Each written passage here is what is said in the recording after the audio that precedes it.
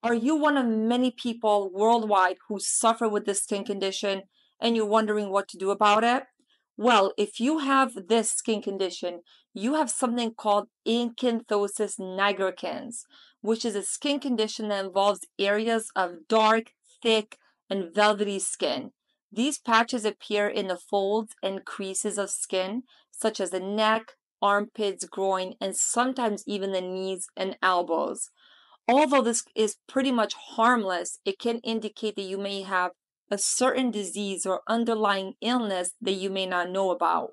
A lot of people actually suffer with acanthosis nigricans from a very young age, and there's many people who've reported to me that they tried to have people clean it for them. So they would go in the bathtub and they would try to scrub, trying to take it off their skin, when in fact it meant that they actually had something else going on. On today's episode, we are going to talk about acanthosis nigricans, what causes these, and what can you do to get rid of them. That's right, we're going to talk about treatment options and things that I do with my patients on a regular basis. Unfortunately, too many people suffer with this, and a lot of people are bothered by it. Before we get started, this is your host, Dr. Diana Bitucci. I'm a board-certified APRN here in the United States. It is my passion to treat and manage all of you worldwide. If you are new, consider subscribing to my channel, and please share this video and always share your thoughts down below. All right, so let's talk about what can actually cause this. What can cause acanthosis nigricans? The number one being insulin resistance. A lot of people who suffer with insulin resistance tend to develop this, and it can darken over time as the insulin resistance progresses. So it might start off as a lighter skin color, and then it can darken and become a lot darker and more thick as things progress. That's right, a lot of diabetics actually do have acanthosis nigricans, but prior to having diabetes, they might have had insulin resistance and they may not have known about it. Other things can be obesity, hormonal disorders such as PCOS. Certain medications can also cause acanthosis nigricans. These will include things like your corticosteroids, hormonal medications, niacin, which we often use to control cholesterol levels.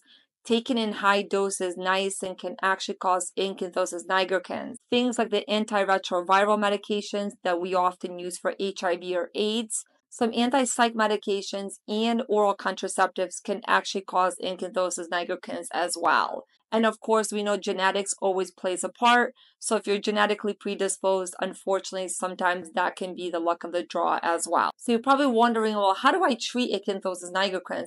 What do people do who suffer with this skin condition? Number one is we have to treat the underlying problem, meaning we want to find out why you have acanthosis nigricans, and then we want to treat that issue. So if insulin resistance, we are going to work with you to try to improve the insulin sensitivity and make you less insulin resistant, which can help.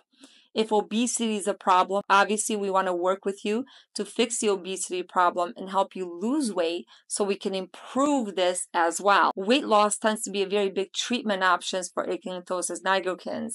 Unfortunately, a lot of people who have acanthosis nigricans tend to struggle with obesity as well. Therefore, we work with patients to try to change their dietary habits, try to incorporate more exercise and physical activity so we can try to improve insulin sensitivity and reduce insulin resistance. If a patient has this because of PCOS reasons, so hormonal imbalances, we work with them to try to fix the hormonal imbalances, therefore regulating the hormones and therefore helping them with this skin condition. We also have topical treatments. Remember, we still want to make sure we're treating the underlying cause of the issue, but we can also use the topical treatments at the same time. So we would be working with the patient on both improving the appearance, but also fixing the underlying condition, whether that may be insulin resistance or PCOS. We can prescribe things like a trentoin cream, which may help lighten or exfoliate the skin or the affected area. Another option would be the keratolytic creams. These creams would include things like urea or salicylic acid, which can smoothen or soften the skin, which can sometimes help improve how it looks. Other options would be certain medications. So normally, if a patient is struggling with insulin resistance, we will use things like metformin. Metformin is still a very popular medication that we use for PCOS, insulin resistance, type 2 diabetes, and many other things. However, we know that metformin can improve insulin sensitivity. As a result, sometimes those affected areas will actually get lighter and they don't appear to be as thick and as dark as they do before initiating metformin. And other times we can do oral retinoids. This is more in severe cases. A dermatologist will actually prescribe an oral retinoid, and they will use this to help improve the severity of the acanthosis nigricans. Another option is laser treatment. These things will include laser therapy or intense pulse light, which can help reduce the thickness and the pigmentation of the affected areas. These treatments work by targeting and breaking down excess melanin in the skin. And the last resort would be surgery. Sometimes, as I mentioned, this can also happen in the elbows and in the knees, so you can develop acanthosis nigricans pretty much anywhere there's folds, but it can become so severe and so thick that it's actually painful.